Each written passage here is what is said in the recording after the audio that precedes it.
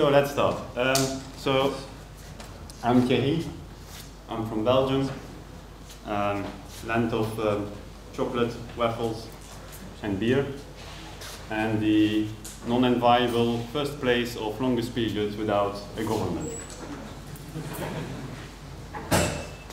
But that worked very well because we have lots of governments, so we are quite resilient. Right, this is my hometown. If you haven't seen it, go watch it. At night, it's super beautiful. This is on. Okay, I'll start by doing what I do best. It's being vulnerable. Otherwise, the alternative is being an imposter. So, I'm quite shy and quite introverted. Well, all the good things for public speaking, isn't it? Right. Well, to be honest, public speaking is my worst nightmare, so I'm shaking here. Then you can wonder, well, why are you doing this? Well, what can I say? I actually love having spoken. It's like really energizing. So, that said, now I can start. So, I'm going to first introduce you to two quite different teams I've worked with in a not so recent past. So, somewhere in 2012, that's quite a long time ago, I had the opportunity to start a technical coaching mission with the sole purpose to upscale the software engineering skills of a quite novice team. So, really novice from an engineering perspective, not really from a working experience perspective, because well, they had a working experience ranging from somewhere 5 years till 20 years. And well, they just didn't have the luxury to work with people that showed them different ways of working or to attend conferences like this one. So luckily I wasn't alone coaching this team. We were the two of us, which is quite reassuring if you have to introduce lots of change in front of people with lots of working experience. Now when we started, we discovered a situation we weren't quite expecting to still discover in 2012. So no one, except for one person, was using any version control system. Yeah, right. So code was shared using shared drives, obviously. So the first thing we did was actually introducing a version control system. But because the team was novice, didn't have experience using version control systems, I thought Git would be a bridge too far. It's just too many concepts to learn. Like this whole idea of having a remote repository, a local repository. When you commit, it's not in a remote repository. Well, whoa, far too complicated. So I suggested we'll go for Subversion. It's fairly simple. We only have 3 concepts to master. We check out code, we modify it, we check it in. Simple. And at the time, it was said that, well, branching is rather difficult with Subversion. Easier than with CVS. Anyone use CVS? Yeah. But more difficult than with Git. So I also suggested, well, look, we won't use any branches at all. And well, to be honest, at the time, I didn't understood much about branching strategies, and it all seemed far too complex and far too complicated for my simple mind. Now, so everyone was going to commit into trunk, and that worked pretty well, because it was the second thing we introduced right from the start, and that was the practice of continuous integration and team commitment that any change had to be covered by an automated test, and preferably a unit test. Now, at the time, I didn't realize this way of working was a valid branching strategy, and that it actually had a name. It took me several years to find out this was called trunk-based development. Now, was trunk never broken? Well, yes, it happened. A bit more often than actually good. Remember, it's a novice team. But it wasn't really a problem because we had continuous integration in place that allowed us to uncover the problems quite early, and that allowed us to fix them while they were still small and easily to fix. Now, after a year or two, we thought, like, yeah, now the team is mature enough, has enough confidence in using version control systems, it's time to migrate to Git. And the main driver was, well, first of all, there is more tooling available to manage Git repos, but more importantly, we wanted to introduce the pull request model for code reviews, and so we wanted to be able to create branches more easily. But what works for the open source world, where we have a core team that maintains a system and accepts outside contributions, doesn't necessarily work very well for a co-located team inside a corporate environment. So, like with all powerful tools, there are many ways you can use them, not all of them are good. And the fact that proponents of distributed version control systems use feature branching to sell distributed version control systems, together with all the tooling that exists around distributed version control systems, well, makes everyone blind for all the problems that are introduced by feature branching. And we've hit those problems quite hard. And it was rather painful. And we've tried to solve those problems by introducing ever more complex technology and ever more complex processes, but it never really solved the problem. And in the end, well, we had more complexity. And so we sat down together to discuss the matter, and then we decided to let go on feature branching and go back to what worked for us, and that was string-based development. And we never looked back. And that was one of the best decisions we've taken. And interestingly, well, somewhere in 2020, like 8 years later, I was invited to give this exact talk at that same organization, and I learned that the team was still practicing string-based development, and they just didn't question it. It was like the most normal thing to do. Now, after that mission, somewhere in 2016, I had the opportunity to collaborate with a totally different organization. Quite agile, working with highly skilled engineers, where everyone was working almost full-time in pair. But they decided as an organization to adopt Git flow as a branching strategy. Oh my. So when I arrived, branches were living from somewhere 5 days to 30 days. And so people were spending much non-valuable time in rebasing mainline into their branch, fixing merge conflicts, doing rework. So when I saw this, I was like, and with my experience working with this novice team, I suggested, well, shouldn't we try out an experiment with string-based development? And at the time, a new project was going to start where only 2 team members would work on. So wouldn't be very riskful. Well, trying to convince people of the benefits of string-based development is really not an overnight task. It's quite painful and it requires quite a lot of energy, especially when you suggest that in front of experienced, skilled engineers. So every time I have the same reaction. So people stare at me like I'm an idiot. What are you saying? The whole industry is using some sort of branching strategy. It's one of the most accepted practices. And you are just suggesting that everyone is going to commit directly into mainline? It's gonna be a mess. We will have merge conflicts all over the place. So, although string-based development is implied by continuous integration, although string-based development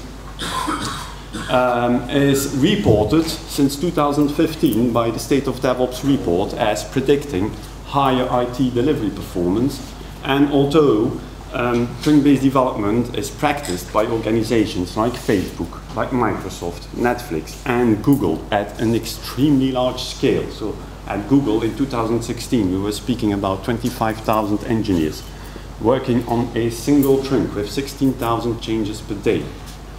It is still one of the most controversial practices in the IT industry, and still nowadays. And so I failed. I miserably failed in trying to get this organization to run an experiment with string-based development. And I failed because I lacked the right arguments because I only had this one experience with this one novice team.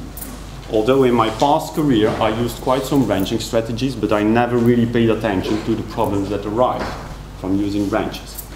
So I took the opportunity to observe what happens, and this resulted in this presentation.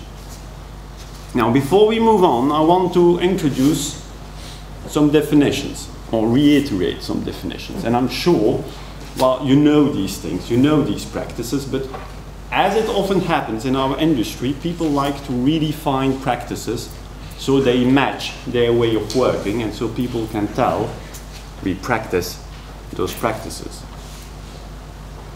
So first of all, what is mainline? So mainline is the line of development that acts as the reference from where builds are created and that feed into your deployment pipeline.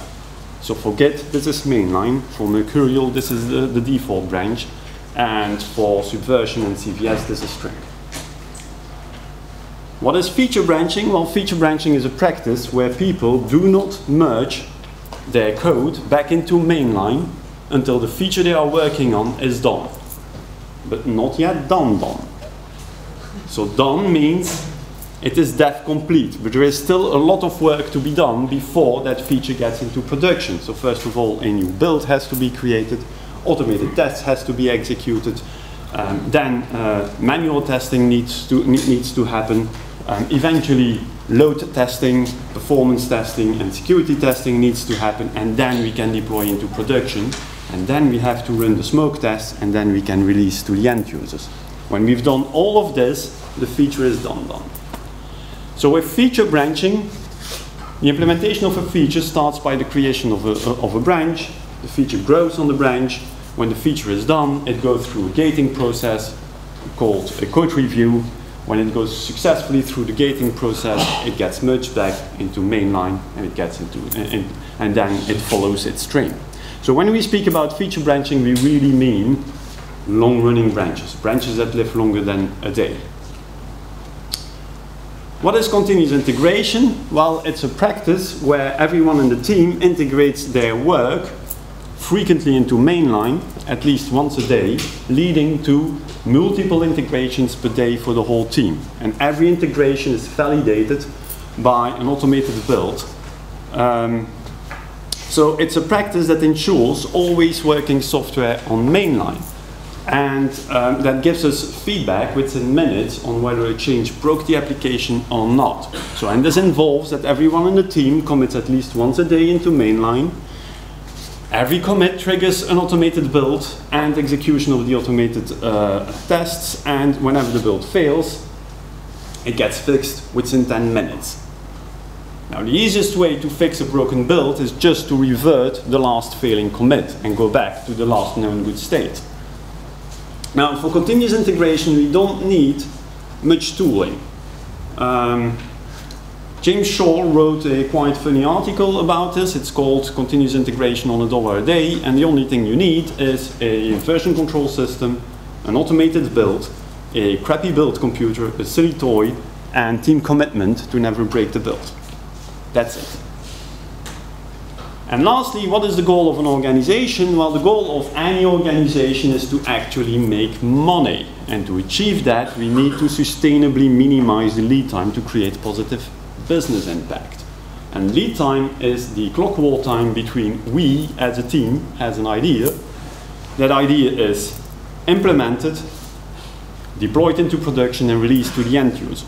And positive business impact is anything that either generates money, this is turnover, saves money, this is cost reductions, or protects money, and this is being ahead of our competition. Now, we want to reduce this lead time because we want to accelerate feedback. We want to know as fast as possible if the thing we have just designed, implemented, and released to the users is actually being used by the user and how it is being used by the user. And based on that information, we can take new decisions and run new experiments to find new unmet needs of our customers and find new ways to delight our customers, which is a huge competitive advantage. Now, before I could ever suggest string-based development again to people, I had to understand why teams are using feature branches. Which problems are they trying to solve with feature branches? And so I asked around. I asked proponents of feature branching for their reasons. And they shared several with me, and I'm going to share 4 of them with you. So the first one was, well, it allows us to work in isolation, and therefore we are more productive. And I have to admit, the first time I heard this, I was like, yes, of course. Makes total sense. But then I started to think over this, and I was like, yeah, whoa, wait a minute. This looks like a local optimization. We are optimizing for individual developer productivity. But designing IT systems is rarely an individual activity. So most of the time it is a team activity. So the team goes only as fast as the slowest merge. As long as we haven't merged back, well, we simply do not know how much work is left to do because of potential merge conflicts and potential rework that will happen at merge time. And so integrating changes becomes very time consuming and very unpredictable. And as a result, our IT delivery process becomes unpredictable, which will increase our lead time and our time to market. Remember, the goal of our organization is to sustainably reduce the lead time to create positive business impact, so to make money and to generate feedback. And here we're doing the exact opposite. So instead of optimizing for developer productivity, well, we should optimize for team productivity and adopt a team-oriented branching strategy like tree-based development. The second reason I received was, well, if a refactoring goes nowhere, we can just delete it. And again, when I heard this, I was like, yeah, makes sense. And then I started thinking about it, and I was like, yeah, but wait. What I think they are trying to say here is, well, we have this problem, we don't know the solution right away, so we're just trying something by committing code into a branch, hoping somewhere we will get to a solution, and if we don't, well, no problem, we just delete the branch. Now, to be honest, I still have to see the first team that is willing to delete a 1 week or more than 1 week work. Just saying.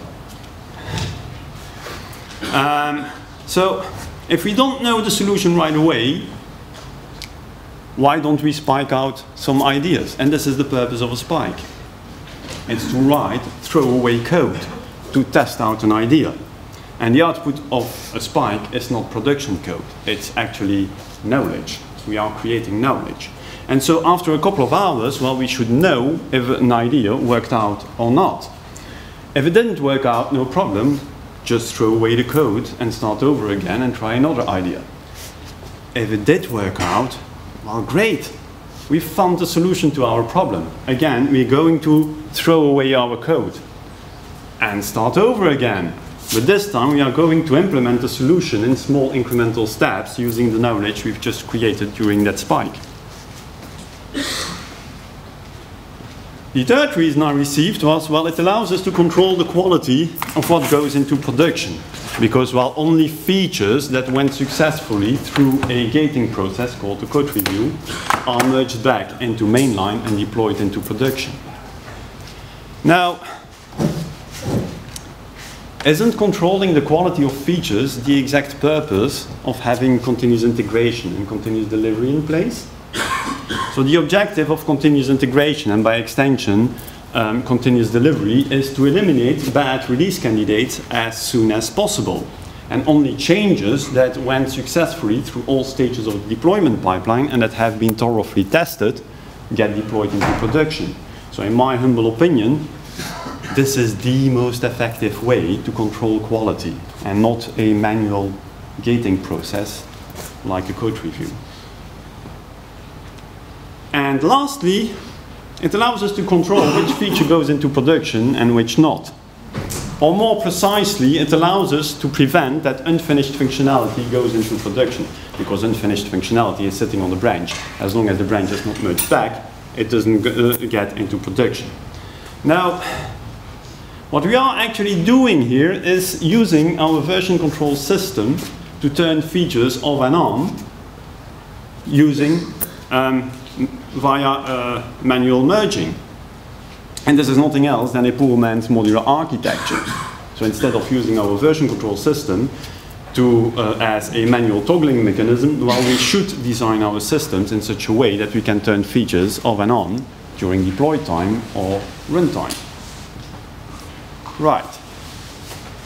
Now, why are feature branches a problem? Well, first of all, it delays feedback. As long as we haven't merged back into mainline, we simply do not know if our changes broke the application or not. It's only the minute that we merged back into mainline that continuous integration process is triggered. Now, this delay in feedback increases with the duration of our branch and with the number of parallel branches that exist. So if our branch lives for a couple of hours, feedback is delayed for a couple of hours. If the branch lives for a couple of days, feedback is delayed for a couple of days. Remember, continuous integration is this practice that ensures always working software on mainline and that gives us feedback within minutes on whether a change broke the application or not. Now, lots of teams like to redefine continuous integration by saying, well, look, we have GitLab CI running against all of our branches, you know. Well, having an automated build running against all of our branches is actually a really, really good thing, but it's not continuous integration. We are not integrating. The only feedback that we receive is that the code that exists inside the isolated branch still compiles and that we haven't introduced any regressions against the tests that exist inside the branch. We do not know how this code integrates with all the other code that exists on all the other parallel branches. So from this moment on, CI doesn't stand for continuous integration, but stands for continuous isolation. We are not integrating outside changes, and the rest of the team simply do not know how our changes will affect their work. If we are developing multiple features at the same time in parallel, each on their branch, integrating these features together becomes exponentially harder with the number of features that are being developed in parallel and the number of changes that are required to implement the features. Now, one way to solve this integration problem is to adopt something that Martin Fowler calls promiscuous integration. Now, be aware, Martin doesn't advise promiscuous integration. He just named the pattern. Or shall we say an anti-pattern. So in order to use a change from another branch, we are going to cherry pick commits from one branch into our branch. And so what we are essentially doing here is communicating changes between branches. Now, the biggest concern Martin has against promiscuous integration is, well, apart from the fact that we are introducing quite some process complexity, is that we lose track on who has what on which branch. Now, compare this complexity with the simplicity of having everyone in the team committing directly into mainline multiple times a day, and as such communicating changes with the whole team, and as such creating a shared understanding and a collective ownership of the code base, which will inevitably have a positive impact on code quality and on throughput. As long as we haven't merged back into mainline, the rest of the team simply do not know in which direction we are taking the code in order to implement the feature we are working on. Now, this is okay as long as everyone in the team is working on different code base areas. But the minute that two team members are working on the same code base area, well, they are each blind on how their work will affect the other person. On the other hand, if we are committing frequently into mainline while we are communicating with the rest of the team, the direction we take with the code to implement our feature. So for instance, we could introduce a conditional indicating to the rest of the team where the new code starts and have this conditional turned off by default. From this moment on, well, the rest of the team sees our changes, sees how these changes will affect their work, and they can adapt immediately. Now, we can argue that introducing a conditional introduces complexity in the code base because we are introducing branching logic. And yes, you are right, it does. On the other hand, not introducing the conditional but using a feature branch doesn't remove the conditional. The conditional is still there. but it's absolutely not obvious and absolutely not visible because the conditional from this moment on is our version control branch. And from this moment on, the rest of the team, well, doesn't see our changes. Our changes are invisible for the rest of the team. So now remember, a version control system is not only there to version source code. It's first and foremost a communication tool to communicate changes with the rest of the team and to create a shared understanding and a collective ownership of the code base, which will lead to better quality and higher throughput. Because we are hiding work for the rest of the team, it discourages the adoption of refactoring.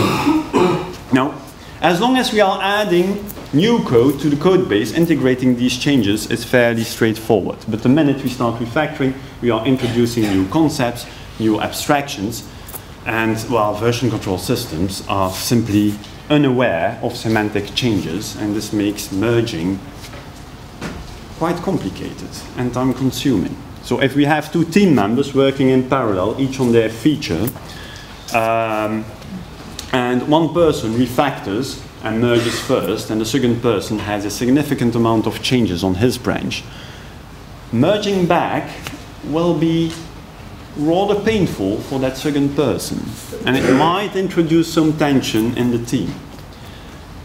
Now, the longer the branch lives, the more refactoring we perform on the branch, while the harder it becomes to merge back because of all the merge conflicts and all the rework we will have. And so integrating changes becomes time-consuming, which will slow down the team. And it is this slowdown of the team that discourages the adoption of refactoring. But we all know that if we don't refactor, well, we are not paying back technical debt. And if we are not paying back technical debt, well, adding new functionality to the code base becomes more difficult and harder and more time consuming. And again, the team is going to slow down. And so we end up in this vicious circle where the team slows down over time, eventually comes to a halt, and nobody really understanding how and why this happened. Now, when using branches, we are in fact introducing batch work. So the longer the branch lives, the more changes are accumulated on the branch, the bigger the batch size is, where the batch size is the number of commits that exist since the creation of the branch. Now, the bigger the batch size, the more work in progress we have. And work in progress is just inventory. And inventory is money stuck into the system. It is stuck into the system because our organization invested quite a lot of money to create all the code that exists on all of the parallel branches. But it didn't generate any value. As long as we haven't merged back into mainline and deployed into production, well, we don't get feedback. It's only the minute that we merge back and deploy and release to our users that we see how this code behaves in production, how it is being used by our users, and that we can start taking new decisions and run new experiments. Now, to reduce this inventory, we know from lean manufacturing we have to reduce work in progress. So this means we have to reduce the lifetime of our branches. So we need to commit more frequently into mainline, integrating our changes more frequently, and so achieving a state of continuous integration and get closer to a single piece flow. And we know also from lean manufacturing that a single piece flow will increase throughput, reduce lead time, and reduce time to market. Because feature branches introduce batch work, it also creates bigger change sets, and bigger change set is just a bigger risk. So if we are committing frequently into mainline, well, the change sets are small, and so our continuous integration process only has to process a small change set. So if the build happens to break, finding the root cause will be fairly easy because the change set is small. And also, probably we've introduced a failing change just 5 minutes ago, and so we still have enough context to fix that build easily, and so we will be able to fix the build within 10 minutes. On the other hand, if we are using feature branches, well, we are committing less frequently into mainline, and so our continuous integration process will have to process a bigger change set. So if the build happens to break, finding the root cause will be far more difficult because the change set is so big. And also, maybe we've introduced the failing change a couple of hours ago, or worse, a couple of days ago. And so we don't have enough context anymore to fix that build quickly and easily. And so we run the risk of having a broken build for a long period of time, and we've just lost the monitoring of the health of our application, and so we've lost the ability to perform on-demand production releases at any given moment in time, which will increase lead time and increase time to market. And lastly, it creates cognitive overload. So to start the implementation of a feature, we need to create a branch and push the branch to a remote repository. To reduce merge complexity, we have to rebase mainline onto the branch frequently. To communicate changes between features, well, we have to cherry pick commits from one branch into another. If we have to switch work between features, which is never a good idea, but well, shit happens, we need to switch between branches. And lastly, when the feature is done, we may not forget to delete the branch, or we run the risk of having a repository full of branches.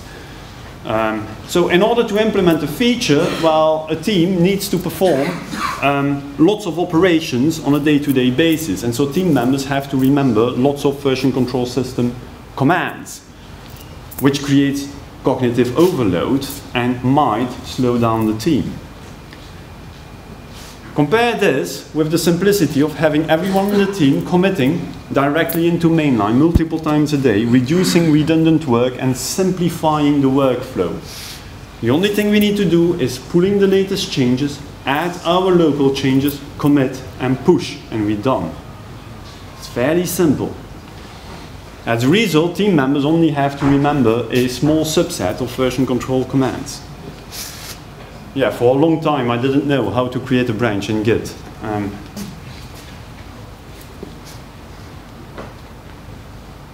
How can we avoid this? So, all right, there are lots of problems, but how can we avoid all these problems? Well, by adopting continuous integration as it was meant when introduced by the extreme programming community in the late 90s. Ensuring always working software on mainline, enabling us to perform on-demand production releases at any given moment in time. This is one of the most critical practices to adopt in order to enable the fast flow of work through our value stream and get us closer to a single piece flow. And this implies the practice of trunk-based development.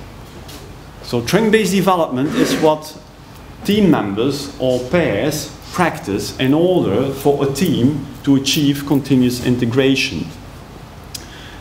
It is a version control strategy where everyone in the team commits multiple times a day into mainline. As a result, change sets are very small, merge conflicts are very rare, and the code base is always in a releasable state. So we can always do production releases at any given moment in time. Testing happens on mainline, and ideally releasing happens from mainline. If a release needs some stabilization, well, we can create a short-lived release branch and then release from the release branch. But fixes happen on trunk and are cherry-picked into the release branch. So when releasing, we can just delete the release branch without merging back into mainline. Now, trunk-based development is really not a recent new hype, as I sometimes read on Twitter. So trunk-based development is actually there since a very long time. It's there since the early 80s, when RCS was introduced as one of the first version control systems. It had support for branches, but teams were very cautious, and so they stuck to trunk. All right, but how can we achieve continuous integration? How do we make sure it doesn't become a mess when everyone in the team is starting to commit directly into mainline multiple times a day? Something most teams are most afraid of. Well, we have several practices at our disposal. Actually, there are 14 practices that make continuous integration. I'm going to share 4 of them with you, because 14 makes a talk on its own. And I actually have a talk that talks about that. And the first practice is, in my humble opinion, the most important one to adopt, but it seems from what I see, it's also, well, the hardest one to adopt. It's working in small increments. Breaking large changes in a series of small incremental changes, ensuring our system is always working.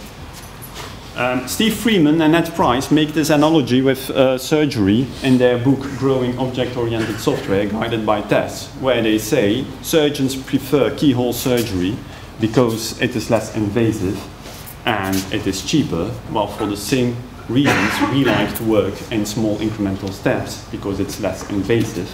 We are not ripping apart our systems, and therefore it is cheaper because our systems are always working and we can perform on-demand production releases at any given moment in time. But this means several things. First of all, it means we only commit on green. And this is where test-driven development supports continuous integration. So we start by writing a small failing test.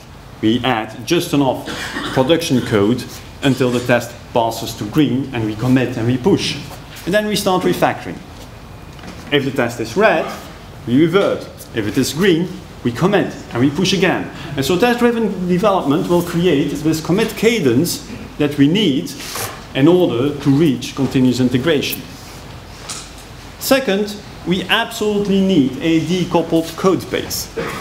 When the code base is too coupled, it is really, really hard to work in small increments because any change will ripple through all layers of the application, ripping apart the application, making sure the application is not working for a long period of time, and as such disabling us to perform on-demand production releases. And this is why adopting architectures like hexagonal architecture, also known as ports and adapters, and principles like the single responsibility principle or dependency injection are so helpful. So this architecture and these principles will not only improve our code base quality, but it will also help in increasing our IT delivery throughput and reducing lead time and time to market. And lastly, we absolutely need lots and lots and lots and lots of very, very, very fast tests. We need lots of tests to gain enough confidence we are not introducing any regressions when committing frequently into mainline, and they need to be fast in order for us to be able to commit frequently because we need to execute those tests each time we want to commit. When tests are too slow, two things can happen. Either teams do not execute them, and then they run the risk of introducing regressions when committing into mainline or having a broken build. Or they tend to run them less frequently, and then they start batching up work, and we know from batching up work that this will reduce our feedback, and it will have a negative impact on quality and on throughput. The second practice is the easiest one to adopt. If you have unfinished functionality, just hide it. It's perfectly acceptable to have unfinished functionality sitting in production, even behind a publicly accessible URL, as long as it is not discoverable by the end user and it doesn't introduce any security concerns. So for instance, if we are adding a new screen to a user interface, as long as the screen is not finished, well, just don't add a menu entry in our navigation menu. Only add this at the end when the screen is finished. Same is true with adding new API endpoints. As long as the API endpoint is not ready, do not document it. No one will know it exists. If you have to perform large-scale refactoring, that could take weeks or months, and that could rip apart our application for a long period of time. Let's say we want to upgrade Kubernetes. Yeah, of course, you can upgrade Kubernetes in place, but well, if shit happens, I invite you to roll back, but I don't want to be in the room when you do that. Yeah. Or let's say a more simpler example is like you want to rename the security group, which you can't. You can only delete the security group and recreate it. Duh. And if it's attached to an EC2 instance, well, you can't even delete it. So instead of using the classic approach of branch by version control, where we create a branch, do the modification, and then roll out the thing, well, we should adopt expand contract. So expand contract is a practice that allows us to perform large-scale refactorings in small incremental steps. And while doing this, keeping the whole application and the whole system still working and still being able to perform on-demand production releases and still being able to add new functionality to our systems. From what I see, it seems to be that expand contract is this little gem that few engineers are aware of, although it is a very strong enabler of continuous integration. It's one of the most important practices to adopt in order to work in small incremental steps. How does it work? Okay, so let's say we want to upgrade Kubernetes. Crazy idea. So we start from a situation where we have a cluster with lots of services and lots of DNS records pointing to those services. So the first thing we are going to do is create a second cluster with the new version next to the old cluster with the old version. So we now have two clusters, the old cluster with lots of services and a new cluster with empty. Our system is still working and we can still perform on-demand production releases at any given moment in time. This is called the expand phase. We have expanded the code base and our systems with an additional cluster. Then we start to gradually move services from the old cluster to the new cluster. And each time we move a service, well, we can commit. And each time we can perform production releases at any given moment in time. And lastly, when the old cluster is empty and the new cluster has all the services, well, we can safely remove the old cluster without breaking the system. This is called the contract phase. We are contracting the code base and our system by removing a cluster. Now, evolutionary database changes like renaming columns, moving columns between tables, splitting columns into two columns, renaming tables are also examples of expand contract.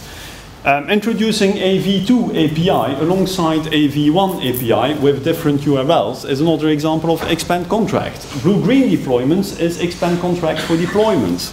So we start with one version in production, then we add a second version, the blue version, and then we have the old version, which is the green version. We keep blue and green running at the same time until we think that blue is good enough, and then we take away green.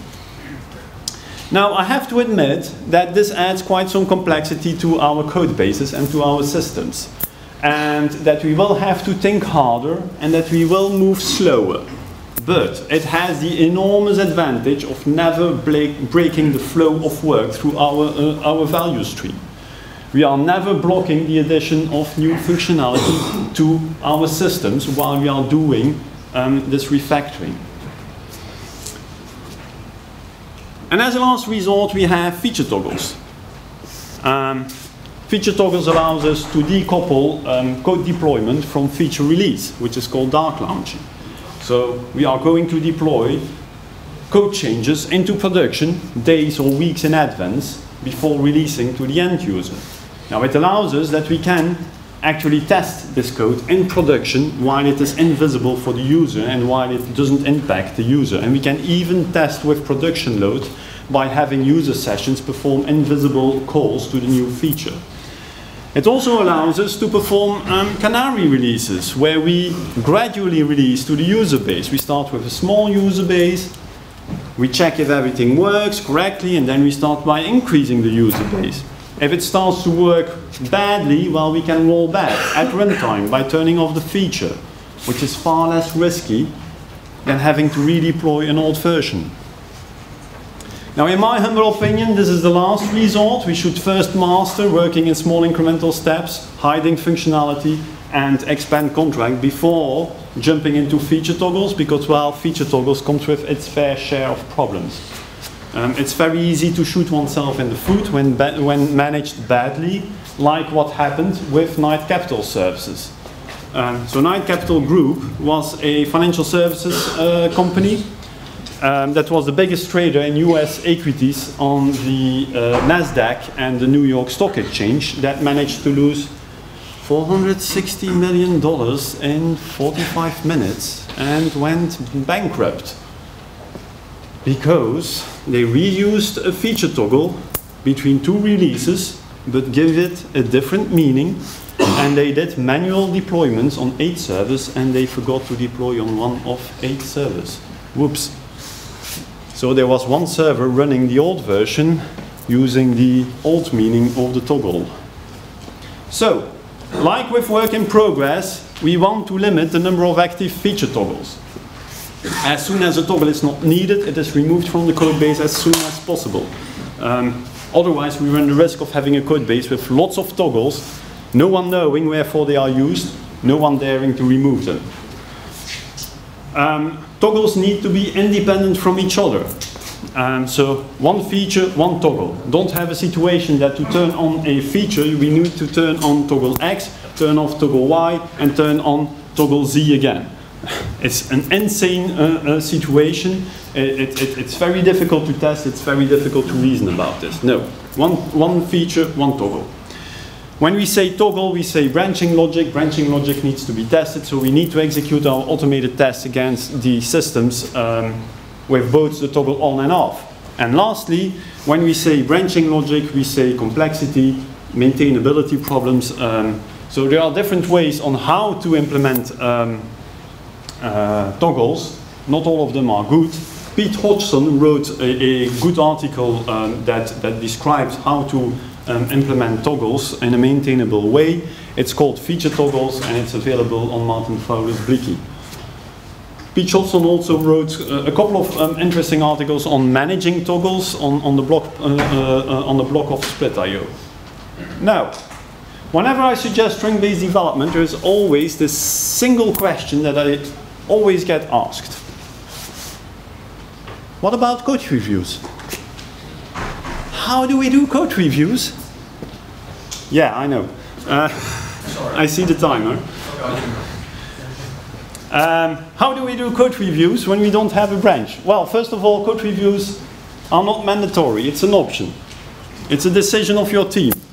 Many teams think that because they do code reviews, they are mature because it is a best practice. Well, it is seen as a best practice. Well, if your team is really mature, well, you could expect they will do the right thing, and so we don't need this extra approval step. If we still want to do code reviews, well, the first solution and the most easy one is pair programming or assembler programming, because it gives us code reviews continuously. Code is being reviewed while it is being written before it's committed on mainline. And Dave Farley reported this is good enough as code reviews for highly regulated industries like finance, healthcare, gambling industry. If we don't do pair programming or assembler programming, or we still want a formal code review, well, we have still two post-commit options. And the first one is the most known one and the most used one, is the pull request model. But this time with short-lived branches. Now, honestly, I've never seen this work.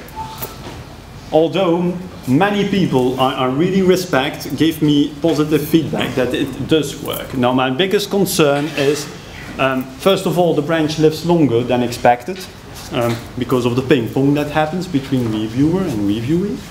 Reviewer not available, reviewee not available. And most importantly, it blocks the flow of work through our value stream. It blocks the delivery of a feature until the feature has been approved. And lastly, we have the non-blocking code review, where commits will be reviewed after the fact on mainline. I had a very good experience working this way with this novice team I've introduced at the start of this presentation. So it might happen, so the biggest advantage is we are never blocking a feature. So features can be deployed whether they have been reviewed or not. And it might happen that the feature is only reviewed when it is in production. Now we can argue that there is a risk of introducing bad code quality in production, and yes, this will happen for sure. And I don't see a problem over there because bad quality is not a bug. And code reviews are not there to catch bugs. For this, we have automated tests. But this can only work if we have team commitment that all commits will be reviewed, and that whenever a code review issue is found, it is fixed with highest priority so that it is removed out of production as soon as possible. Now, I'm coming to the end, sorry. What are the benefits of string-based development? Well, if we are committing more frequently into mainline, we are going to create more frequent builds. And if we can create more frequent builds, well, we can deploy more frequently into production. And as a result, well, we are increasing throughput, reducing lead time, and reducing time to market. Now, if we can deploy more frequently into production, well, we can also run more experiments. And so we can find more unmet needs of our customers and find more ways to delight our customers, which will increase customer satisfaction exponentially. If we are building more frequently, we will be able to uncover more problems earlier, allowing us to fix them immediately, and as such, build quality into the product instead of having to test the quality in the product later, which will lead to better stability and better quality. So string-based development predicts better quality, better stability, and higher throughput. And this has been confirmed by the 2016 peer-reviewed academic paper, The Role of Continuous Delivery in IT and Organizational Performance, by Dr. Nicole Volsgren and Jess Humble, and the book Accelerate, by the same authors, and Gene Kim, where they found out that string-based development, together with continuous integration, are statistically significant predictors of adopting continuous delivery. And continuous delivery is a predictor of higher IT delivery performance, and together with the adoption of lean product management and a generative organizational culture, will predict higher organizational performance, like money-wise, generating more revenue, more market share. Now, where's the evilness? You've never mentioned the evilness. Well, the evilness is not so much the problems that are introduced by the use of feature branches, but the evilness hides behind the use of feature branches. What are the real problems, or the real reasons that teams are using feature branches for, which is not necessarily the reasons that proponents of feature branching shared with me at the start of this presentation. Now, in my humble experience, well, the real reasons are there is a lack of incremental software engineering skills in the team, or the code base is just too coupled, preventing the team to adopt incremental software engineering skills, or there is just a lack in automated tests, which prevents the team to gain enough confidence of not introducing regressions when committing frequently into mainline, or the build is just too slow, preventing the team to commit frequently into mainline because they have to run that build each time they commit into mainline. So feature branching is more like a symptom treatment and not really a solution to a root cause. And it tends to hide the real problems of teams, whereas if teams adopt string-based development, it will uncover these problems and force these teams to actually do something about it. Does it mean that string-based development is easy? It is not. It is quite hard, quite difficult. It was like, well, for us software engineers, like adopting test-driven development. It was difficult to move on. So it requires a mindset shift.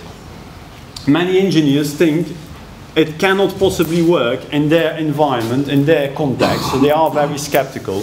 And from my experience, it requires a lot of energy to try to get a team to run an experiment with string-based development, especially if you are alone in front of 6 or 10 engineers.